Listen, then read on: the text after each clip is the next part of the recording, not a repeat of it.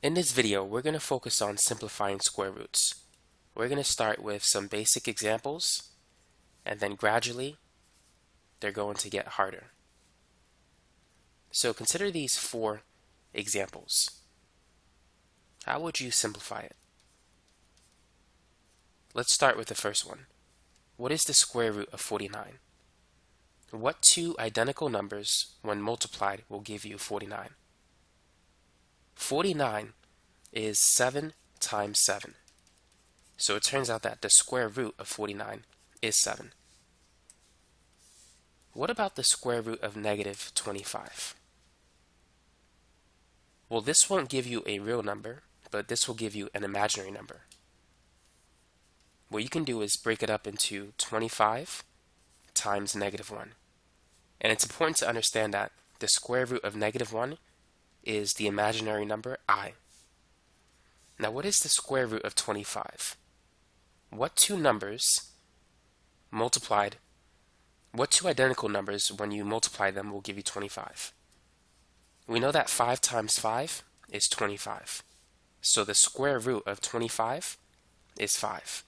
And the square root of negative 1 is I. So this gives us the imaginary number 5i. Now what about negative square root 81? This time it's a little different than the previous example. The negative is on the outside. So we're not going to get an imaginary number, but we're going to get a real number. And that negative sign will remain on the outside. So what is the square root of 89? What is the square root of 81?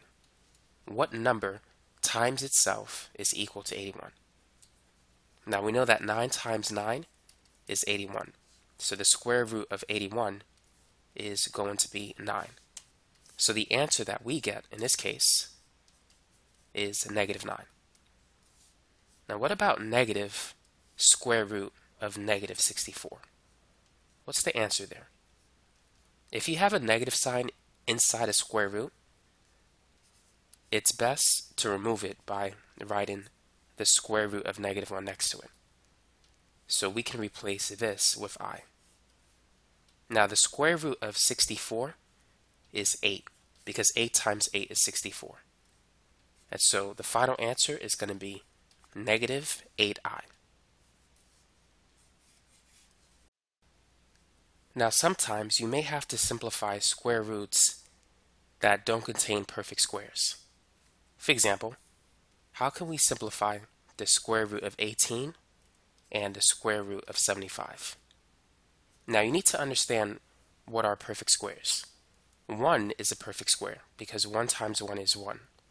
4 is a perfect square. 2 times 2 is 4. 9 is a perfect square because 3 times 3 is 9. 4 times 4 is 16. 5 times 5 is 25. 6 times 6 is 36. 7 squared is 49. 8 squared is 64. 9 squared is 81. 10 squared is 100.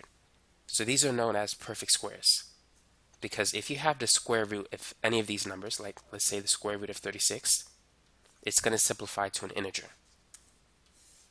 But now 18 and 75 are not included in this list. So how do we simplify the square root of 18 and the square root of 75?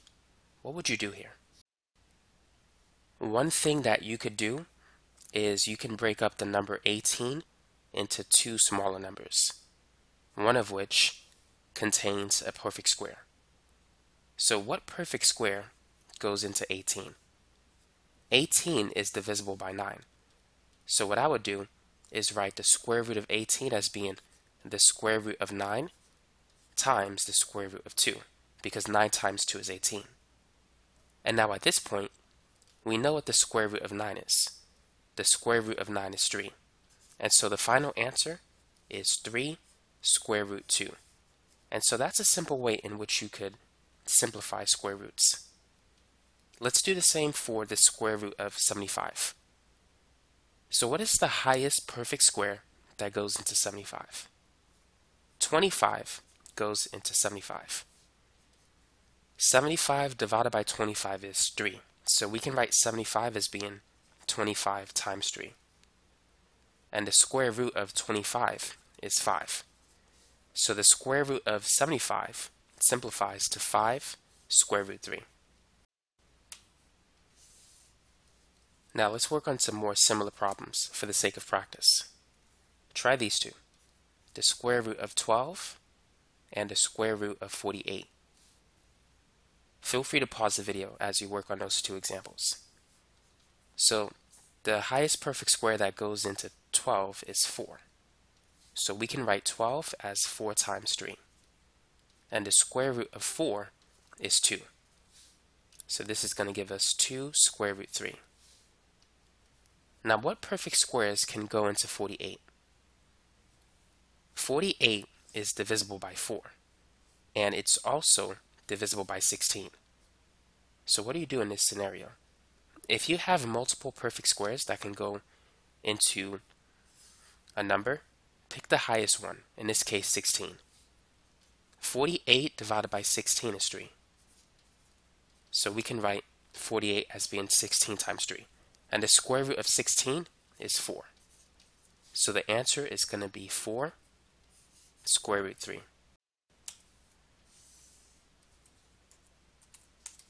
Try these two problems. 4 square root 98 and also 7 square root 80.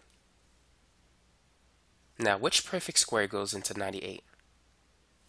49 goes into 98. And you could write 98 as being 49 multiplied by 2. Now what is the square root of 49? We know the square root of 49 is 7. And now we need to multiply 4 by 7, which is 28. So the final answer for that problem is 28 square root 2. Now what about for the next one? What perfect square goes into 80? 80 is divisible by 16. If you take 80 and divide it by 16, you're going to get 5. So you can write 80 as being 16 times 5. And the square root of 16 is 4. So now we have 7 times 4, which is 28. And so this is going to give us 28 square root 5. And so that's it for that problem. Now what would you do if you have a problem that looks like this? 3 square root 18 plus 5 times the square root of 72 minus 4 times the square root of 32. How would you simplify this expression? Now, it's important to understand that at this point we cannot add the coefficients of the radicals because right now what's inside the square root are different. But if they were the same, we could. For instance, to illustrate that, we can't say 3x plus 5y is 8xy. That doesn't work. However, we can add like terms. So we could say that 3x plus 5x is 8x. So the only way we can add the coefficients is if the radicals are the same.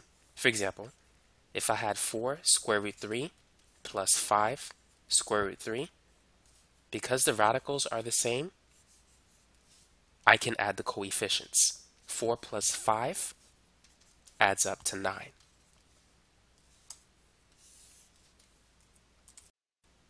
So what I need to do in this problem is simplify the square roots in such a way that all of these numbers inside the square root that remains will be the same.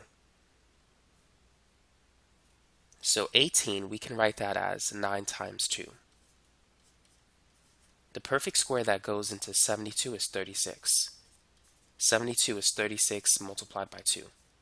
And 32, we can write that as 16 times 2.